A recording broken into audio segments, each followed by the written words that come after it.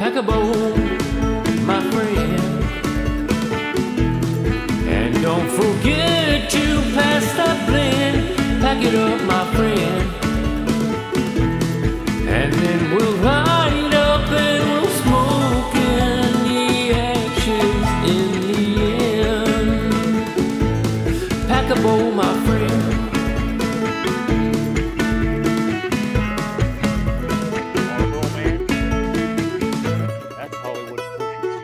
Pass me that blend, would you?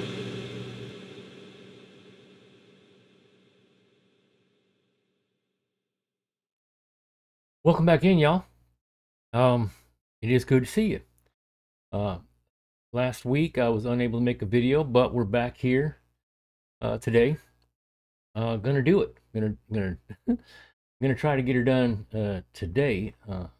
Last week, real busy weekend, y'all. And by the time I got in the house after doing everything I had to do, I just gave up. I sat in my favorite chair, lit up the pipe, and got maybe halfway through the pipe, and I fell asleep on the couch. And those things happen. So, what do you know? Anyways, we're back here today, and we're going to talk about some projects I'm on, and things such of that nature. But we're going to go ahead and get started. Today I'm smoking a pipe that a good friend of mine here in Dallas gave me. He used to be a pipe smoker. I don't know. I think he said it was about 10 years ago, if I recall. And so I was over at his house one time, and he says, "Hey, you want my old pipe?" And I said, "Well, if you're not using it, sure." So he got it out, gave me a nice little cigar box with it and some other things. And this is the pipe here. Now, it looks like an acorn. It's rusticated on the bottom.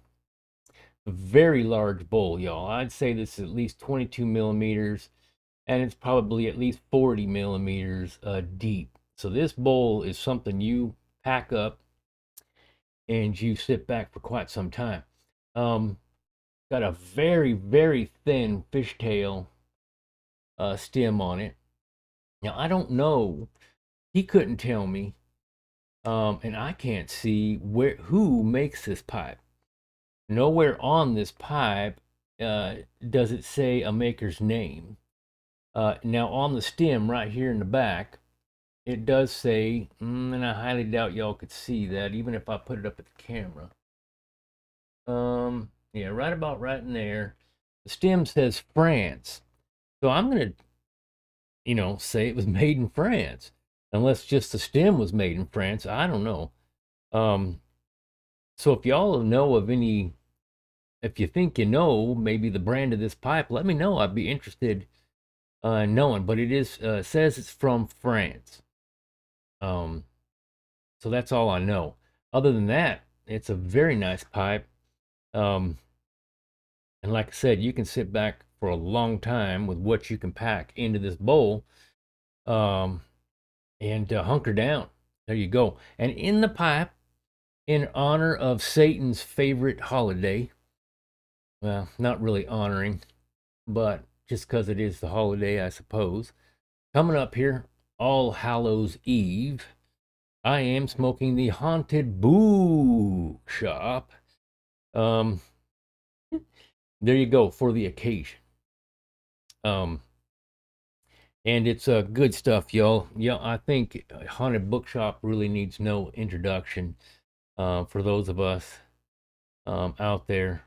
We definitely know about Haunted Bookshop. If you don't, give it a try. It's a heavy Perique blend. It's basically, y'all, from what I can tell from the ingredients, it's basically Sinead's cake, but in a ribbon cut. They both got the same ingredients. How much of each ingredient, I don't know, but they basically taste almost the same to me. So, Haunted Bookshop, unless you get it in a cake form, is a ribbon cut. And to me, that's why I think I like it, or grew to like it. Because if y'all recall, those of you that have been with me quite some time, my first taste of Haunted Bookshop wasn't the best, but I grew to like it, and quite possible that's why I grew to like and overcome Haunted Bookshop with my favorite blend, Shanae's Cake. Um, so that's what we got going on here, y'all. Pipe from France with the Haunted Bookshop in there, and good stuff, good stuff. Let me light it up, and we'll continue on. Got some projects to talk about.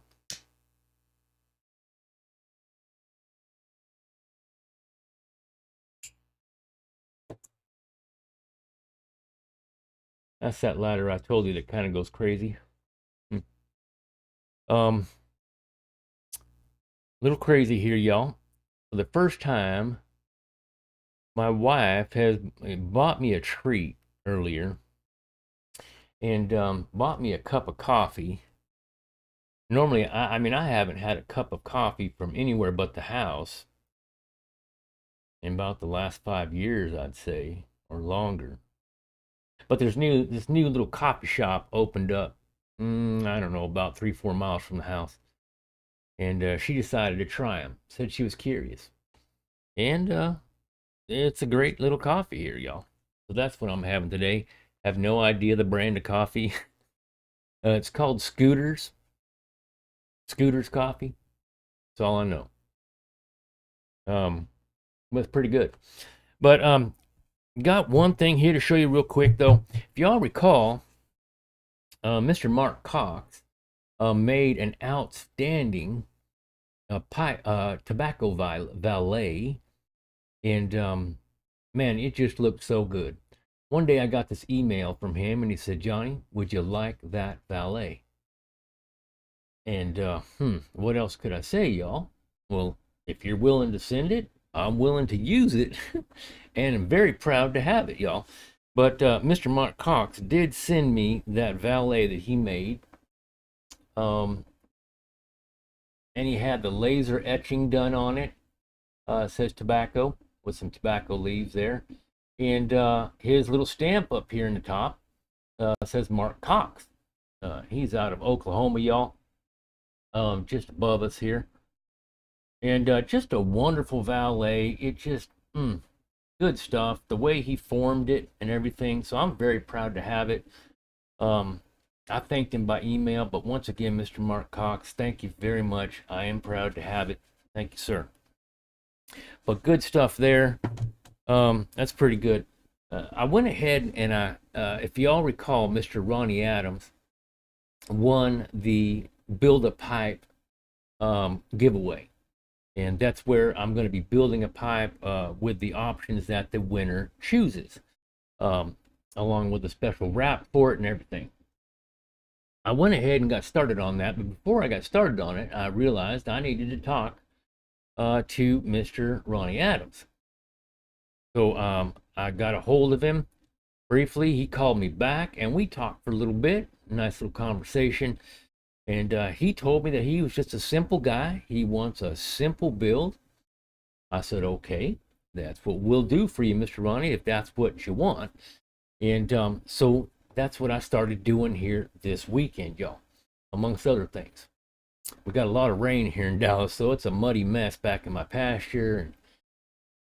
And trying to make a nice, decent area by the barn so the cows and horse don't slip and slide in the mud, because it rained really hard here, y'all. Really hard. It flooded in some areas. Fortunately, where we live on a very, very top of the hill. So if it floods, it all goes away from the house. So it's good stuff for us. Unfortunate for those who live down the hill. You have to climb, when you're coming up my road, you're climbing up a steep hill to get up into my little community here. Just out in a suburb of Dallas. But yeah, crazy stuff. So I was out traipsing around the mud today doing some things. But after that, we got started. I got started. I don't know why I said we. Must have been somebody else helping me. I don't know. But I got started on Mr. Ronnie Adams pipe. Now I got some pictures, a couple videos to show you of how I got started on it. And we'll get into that just in a second. Let's get there right now, I think. So,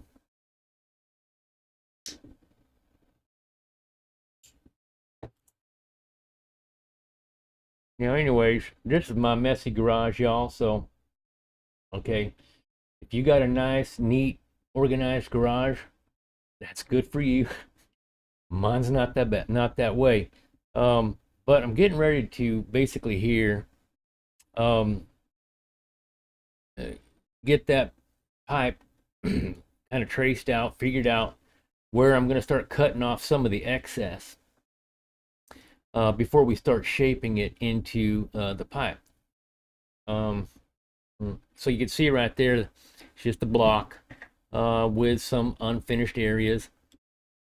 And we're going to start going ahead here.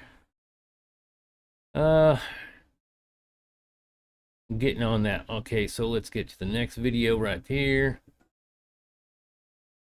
So it's a little boring right here, y'all. I end up deciding that I'm going to go ahead and change out my blade on my scroll saw right there. Always nice to start, especially if you got a nice project you're going to work. Always nice to start out with a fresh blade, so you know that you're not going to have any problems. Because I have started out with terrible blades before, and yeah, I paid the price. So, hey, you learn a lesson. I'll learn till the day I'm dead, that's for sure.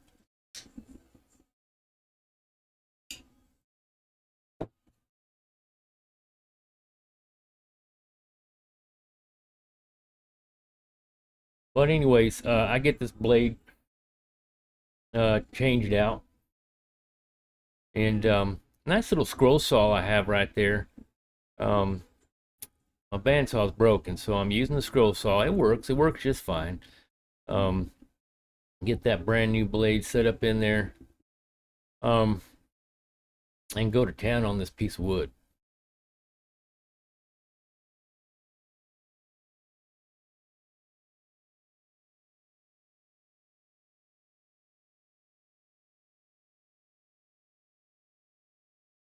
Yeah, that haunted bookshop's good stuff, y'all.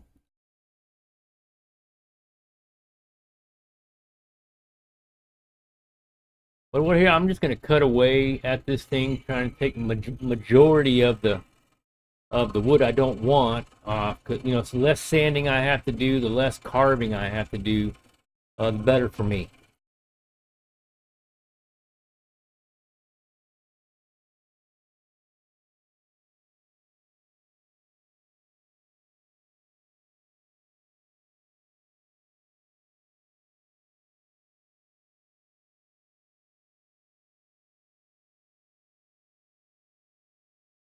Kind of like videos, y'all, because it gives me a chance to smoke some of this bowl. I ain't talking so much.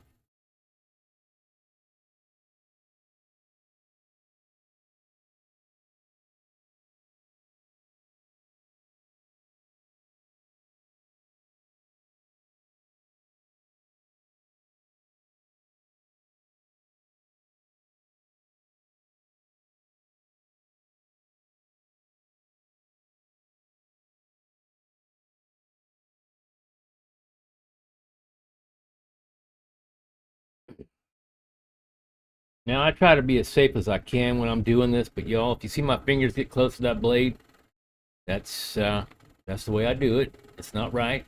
I know that. Um, I've cut myself a couple times. I'm ready for it.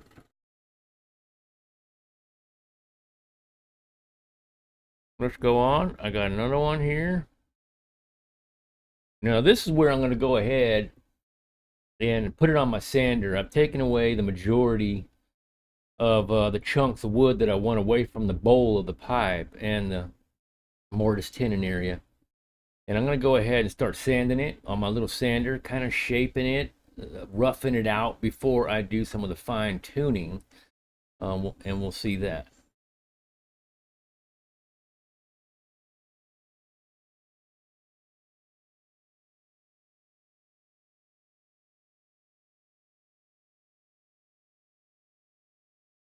Y'all notice there I'm smoking my Country Gentleman. And I'm pretty sure I got Sinead's cake in there. Cup of coffee, of course.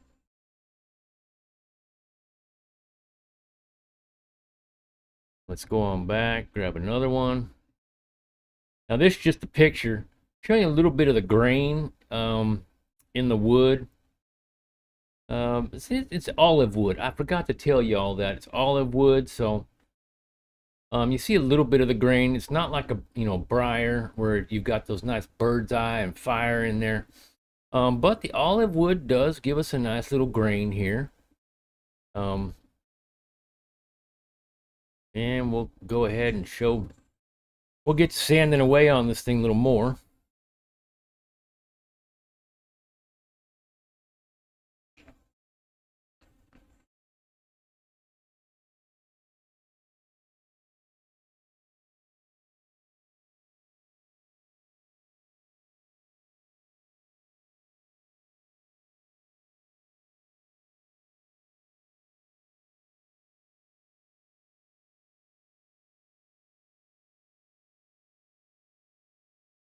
Here we go.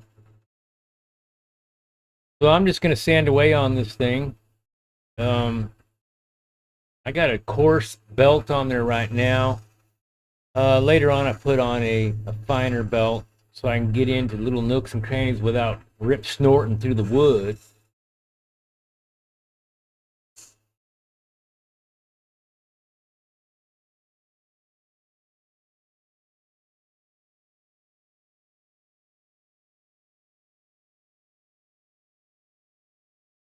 Now I suppose this video is going to be kind of long, y'all. I told y'all, and a lot of y'all said that you didn't mind long videos. So that's good. That's good. So we're going to go ahead and keep on sanding on this thing.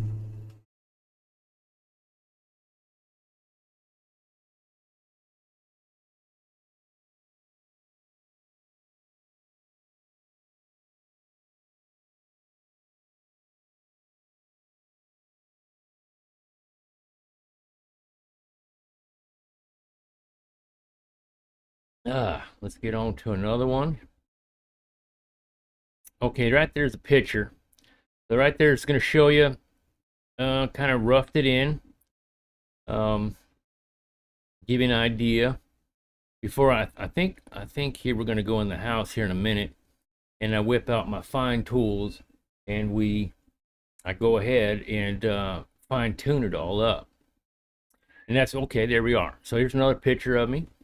I got my little die grinder out there, and with a nice coarse bit on it, and shaping out and cleaning up the areas that I couldn't get with the belt sander.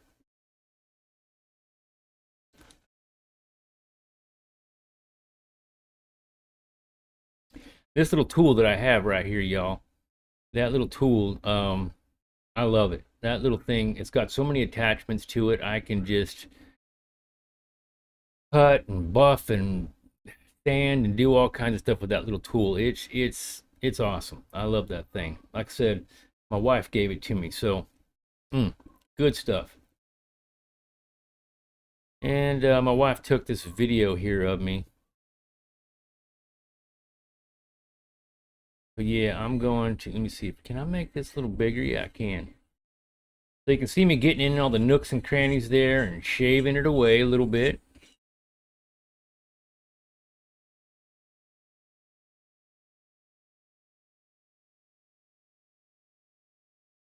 Now, Mr. Ronnie, he wanted this thing just smooth, so I didn't rusticate it. And if I would have rusticated it, I would have used different bits to leave large gouges in it and all that good stuff. Here is a picture of basically before I started sanding it, what she looks like. Right there. Let's see. Kind of hard to see. You can see some grain. So the grain goes a horizontal. And that's good. That's good. Follows the bowl. And later on when I stain it, it kind of takes away from the grain, but you can still see some of the grain. Now in the back here, Mr. Ronnie chose this piece of brown acrylic as the stem. and I'll be making him a P-lip later on out of that block of acrylic that you see right here on the table. There's another picture of it. Kind of see some grain in there right now. Just a little bit. And right here on the end of the shank area, the mortise tenon area, I'll be putting a silver VOP cap on that. So we'll have a wedge stem, P-lip stem that will go in there, top it all off. Now right here, I decided to go ahead, and since Mr. Ronnie didn't say what color he wanted it, but since we had a brown stem, I felt it only fitting that we go ahead and dye the pipe with that brown dye. Now, as y'all can have seen before, I do use Fiebing's leather dye. This seems to be something that, through my research, a lot of pipe builders use a leather dye to dye their pipes. So I'm a leather worker. I just happen to have this dye. So there we go. I was good to go and went ahead and decided to go ahead and start dyeing her up brown. And there's the roughed in of it, dyed brown. You can still see a little bit of the grain, even though the dye really soaked in. I mean, this wood wanted that dye. It soaked it up so quickly. I think I gave it 2 or 3 coats of dye right there. And certain areas where you had a branch or a node of the wood coming off, you can always tell in most woods, because it doesn't take to the stain as well as the other areas. So this area right here, I'm assuming, was a branch or root area in the wood. But it all works out in the end, y'all. So that's basically where I'm at on Mr. Ronnie, and I'm going to show you what I did on that. But before we get to that, my brother here in Texas, one of the viewers, he's further south than myself. He wanted a knife sheath for his father's knife, and said he had his father's knife but no sheath for it. So we talked through email, and I told him, I said, you know what, send me an outline in the mail of your father's sheath, I mean your father's knife, and I'll do my best to make you a sheath that will complement your father's knife. And so in between clear coating Mr. Ronnie's pipe, which I'll show you here in a minute, well, I had some downtime waiting for the clear coat to dry enough to where I could sand it in between coats. And I decided to go ahead and start making a knife sheath for Mr. Stevo. His name is Robo Stevo, if you see him in the comments there. But so since he is from Texas, my Texan brother here, I decided to put one lone star there. Of course, I textured the middle area, and the outside area is just smooth, hand sewn, and done up. So like I said, he traced his father's knife, and that's how I used that as a template to make this knife sheath. Hand sewn, sewed it all together. That's about the only way I personally would rather do a knife sheath, because you're going to have the thicker area here where the blade sits against it. And so that's 7/8 ounce leather, and when you put 3 of those, stack those together, that's a very thick portion of the sheath. So I hand sew and glue all that. And then on the edges, Mr. Mark Cox and I think Mr. Michael Morrison will know about these things, as they have. Well, we know Mr. Mark Cox works with leather, and Mr. Michael Morrison said he did too.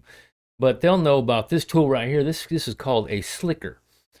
And then what you do is you put some gum Taganith, or sometimes you can just use water, or since it's damp from the stain, and you use this tool right here to burnish the edges of the leather to give it a nice, smooth, and somewhat shiny edge on the leather itself.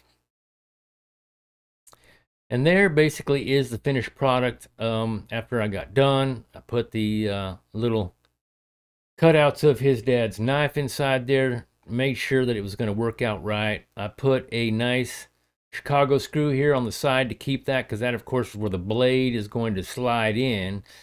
And sometimes what I found on knife sheaths, right where the blade slides in, you end up cutting and cutting and cutting. And then eventually you cut through and can cut the threading or the leather. So in the interest of making it last somewhat a lifetime, I put a Chicago screw right here with a little bit of Loctite. So as the blade slides in, if it should hit this area, it's not going to damage the area right there, and does really well. That's what I've been doing to all my knife sheaths, and it works fine for me.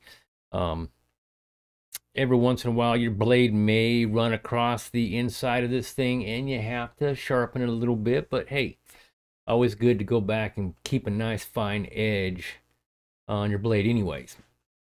But that right there is for Mr. Robo Stevo. If you're watching me, Mr. Steve, I'll go ahead and get that sent out to you here pretty soon.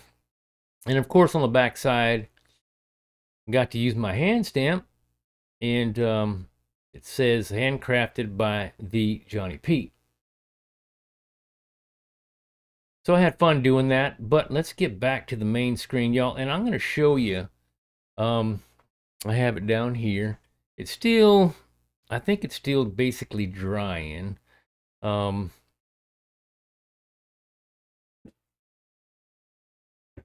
I've got it on this stick of wood, but this is Mr. Ronnie Adams' pipe. And I don't know if y'all can see, she's turning out real nice, real shiny. And by the way, y'all, this is my super long tamper that I decided to use. It's, you know, I can tamp my tobacco down, but I reached around and I saw it, and I said, you know what, I'm going to put the pipe on there while I have it in the vise. And in between lacquer coatings, I went ahead and used a fine steel wool and steel wooled it all down, blew it all off, wiped it down with a tack cloth, and then went back again and sprayed it all up really good. I think I got about 5 coats on this thing. And before I get done, I'll probably throw it on the buffing wheel and buff her out to just a glass finish. Really nice. Now I used a wine cork in the end to keep any lacquer from going inside of the bowl right there. So that worked out really good for me. In the past I've used tape, but I thought this time, you know what, we got wine corks because my wife likes wine. I don't really do wine, y'all. I'm basically a beer man, whiskey man. But we had wine corks. I went ahead and stuck that in there, and worked out really great for me. But we'll get this thing buffed out, and that's where we're at when it comes to Mr. Ronnie's pipe. So far, it looks really nice, y'all. Looks really good. Let's take this off here. I can handle the edge of it, because the edge of it is going to get that silver band anyways. Yeah, so we're going to get silver band here before we put get the stem all set up for it. But I'm happy with the way it's turned out, y'all. It's turned out real nice. If you look real close, you can see some of the wood grain. I doubt y'all will be able to see it on the camera. But looks real nice. I am excited to see how it turns out. A little jealous too, because this pipe is turning out really nice, Mr. Ronnie. I hope you are excited to get it, sir. But I am very happy with the way she's turning out. Get this thing back up here. Still just a tad bit tacky. We'll let that dry out overnight, and then we'll get her buffed out real pretty. Probably won't do a main buffing until I get the silver band on it and everything going on there. And then when we get done with the pipe, like I said, in the end, we're going to go ahead and make Mr. Ronnie a nice custom pipe wrap for it. Now, Mr. Ronnie did have a request, and I am willing to oblige him. Mr. Ronnie recalled one of the first pipe wraps I made, and I ended up giving it away, and Mr. Greg Tunnel, of all people, was the one to win it. And but I had mentioned that I wished I had made it a little thicker. So of course, Mr. Ronnie Adams says, "You remember that pipe wrap you made that you thought, could be thicker?" He goes, "I would really like something like, that out of that material." So I have some of that material left, some of that leather. It's a snakeskin leather looking, and we're going to make him a pipe wrap out of that once we get done with his pipe and all that's done. But so that'll be further on down the line here. I'll get started on his stem probably this week, and I'll take pictures of that, maybe a couple videos, me turning the stem and then drilling out and shaping the P-lip and getting it all done up. And then the silver bands, they're supposed to come in, I think, this week. Yeah, we'll get that put on there with some epoxy, get her all shined up, looking really good. Get that pipe done, and we'll move on to the pipe wrap, like I said. Once I get done with all that, y'all, then I'll probably do up another pipe wrap, and this will be for the channels giveaway. That's for sure, because I do have some good material that I showed you before that I want to go ahead and make up, and we'll give that away. But yeah, always something going on here at the house, y'all. If it ain't my homestead, I'm out in the garage, I'm in my craft room doing crafting, doing stuff. I told my wife I need to change out the shocks on my truck. So there's just always something to do around my place, y'all. Yeah, but definitely not a boring time. But anyways, let me light up this pipe, and we'll figure out something. If not, probably gonna be coming to an end here. That lighter just went out. Let's grab one of these. Oh wow, y'all. So I pinched my thumb with a pair of pliers. If y'all have ever done that, it's a blood blister right there on the end of my thumb with a pair of pliers. I was holding the pliers, and sometimes right there on the back side of the pliers, if your thumb's right there and you're pinching down, and your pliers slip, yeah, that'll get you real good. And it just so happens that it got me right where I would flick that bit. And yeah, that don't feel too good. That one don't work. Stand by. Grab another one. There we go. And it hurts, y'all. Damn it.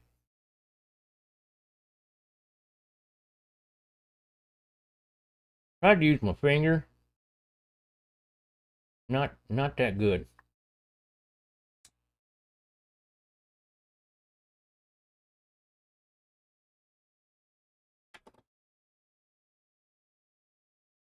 How many of you out there got like probably 5, 6, 10 lighters sitting around your place? For when one goes out, you got more. I got my 2 Zippos up in here too. Yeah, I got those. Got to have lighters. But yeah, so flooded out here in Dallas. Not really in my neck of the woods. Not so bad. We definitely got a lot of rain, and we needed it. We definitely did need the rain here. There's no doubt. A a lot of people stock ponds and the lakes and things of that nature. They definitely needed the water, that's for sure. I have water collection barrels around my place. They got filled up, so that was good. But yeah, so always something to do. Like I said, Mr. Steve-O, here is your knife wrap, sir, your knife sheath, and we're gonna get that sent out to you. And once again, Mr. Mark Cox, thank you for the valet. I appreciate it.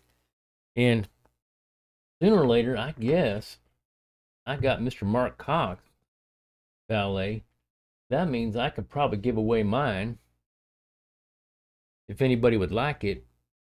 Let me know. My tobacco valet. But yeah, we're good to go, y'all. Thanks for stopping by. Thanks for talking with me for a little bit. I appreciate you as always. And we'll get back next week, and I'll show you probably a lot of progress on Mr. Ronnie's pipe and things of that nature. But y'all take care of yourselves. Yeah. Until next week, we'll see you. Pack a bowl, my friend, and don't forget to pass that blend. Pack it up, my friend, and then we'll ride up and we'll smoke in the ashes in the end. Pack a bowl, my friend.